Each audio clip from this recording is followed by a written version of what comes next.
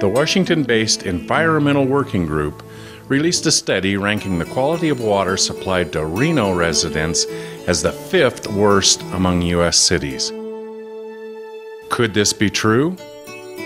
Mr. Himes' 4th grade class wanted to know. Easy check of website proved report wrong. On January 31st, you printed an article about the study that claimed Reno's drinking water is the 5th worst in the country. Our class did not like that you printed this article without researching it. We would have liked to seen the evidence that our water is so bad. You didn't even list the dangerous chemicals. We simply Googled this and found that this report just isn't true. This took a group of 4th graders less than 5 minutes to do. The Truckee Meadows Water Authority website had a report that showed our water to be very good. We also found the Environmental Working Group tested well water before it was treated. Your article scared us for no good reason. Next time you copy an article from another source, please make sure you check your facts. It's going to be hard for us to trust you in the future. Mr. Himes' 4th grade class, Baily Charter Elementary School, Reno. Hi kids. Hi. Hey, welcome to Chalk Bluff Water Treatment Plant. We give tours like this to a lot of groups and a lot of classes, but this one's a very special class, and it really is. And what happened a couple of months ago when you kids saw a report that came out and it said that Reno water was not good water, right? It said it was one of the worst. You guys did something that was great. And that something that was great was you asked the question, you said, this doesn't sound right. So you questioned it. You did something really good. You questioned that. Instead of believing everything you read or heard, you questioned that. So what you did was awesome. So this is Chalk Bluff Water Treatment Plant, right? This whole thing? This whole thing. This is the main source of drinking water for all the Truckee Meadows right now in the winter.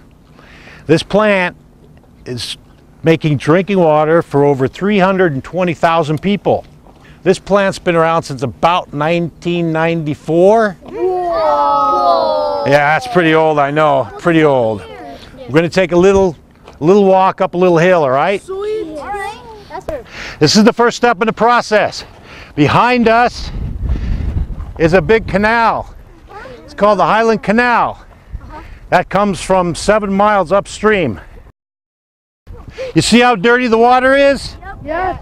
Okay, remember what that looks like. Yes, sir. Question, is this the water that the Environmental Working Group tested?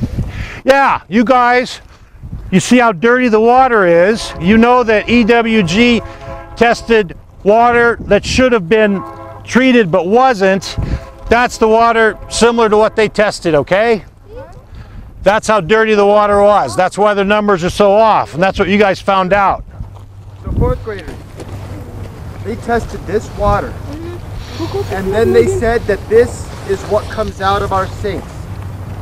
Do you think that that's what comes out of our sinks? Definitely not. Every 3 hours, we walk around and we take measurements of the water, okay? I can't see Louise. To make sure it's clean. Every 3 hours. This is one of our sampling stations. Okay, you see how clean the water is? Yeah. Is that clean enough to drink? Yeah. Not nearly. Oh. We've removed about 95% of the dirt up to this point, all right? Now we've got to remove the last 5% in the next step.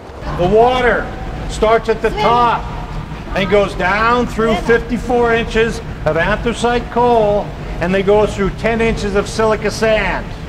Right now we're making 57 million gallons of water a day. Whoa! Okay, right now. How many milk jugs is that? That's a lot of milk jugs. 57 million. What did you think about the water treatment plant?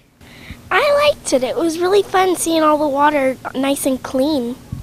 It was dirty and then clean, so when we went over there, we saw a lot of details about the water. We're from Baily Charter Elementary School. what grade? 4th grade. Who's your teacher? Mr.